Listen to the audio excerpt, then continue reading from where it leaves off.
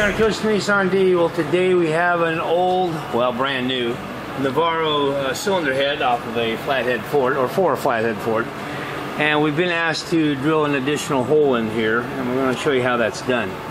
We have a special little setup that we've made for things like this, where we have a fairly small diameter. We can use a bullseye level to get the thing leveled out, and then we can drill it out.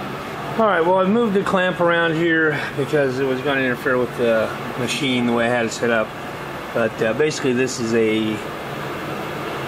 device I made for a little fixture for holding Volkswagen and Porsche cylinder heads when I do them. And we're actually able to use it for multi-functions here. First thing we're going to do is center drill this hole.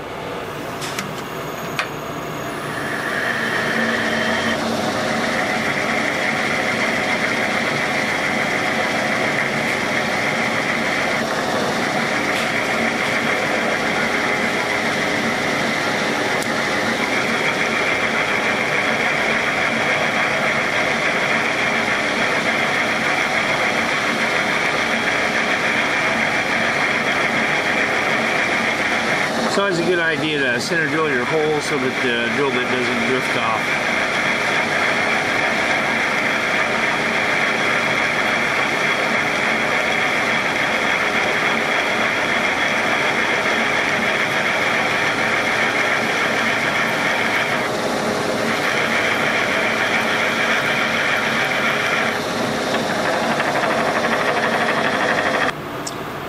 We changed it out to drill, and now we're going to drill the hole.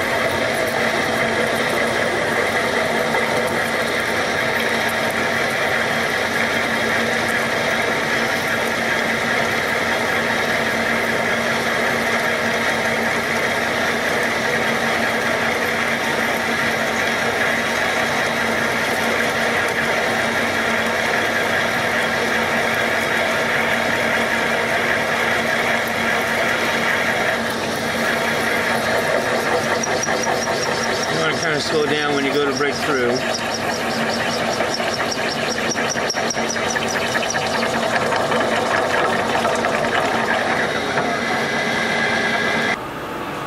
I'm going to use a 3/8 pipe tap for this hole. Put a little bit of oil on it.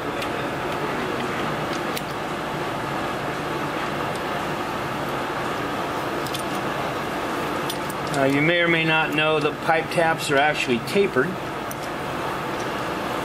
And you don't want to run it all the way through the hole. You want to take it about 3/4 of the way down the tap. Then you can try your part that you're going to be putting in here, and then you can make adjustments from there.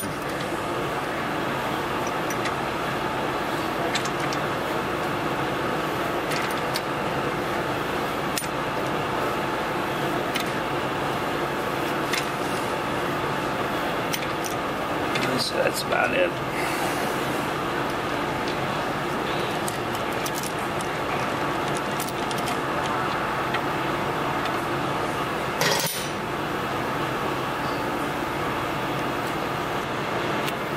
Well, this is our hole that's finished. It matches up with the other hole that's already there. So if you have questions about this, give me a call here at Modification. We'll see you soon.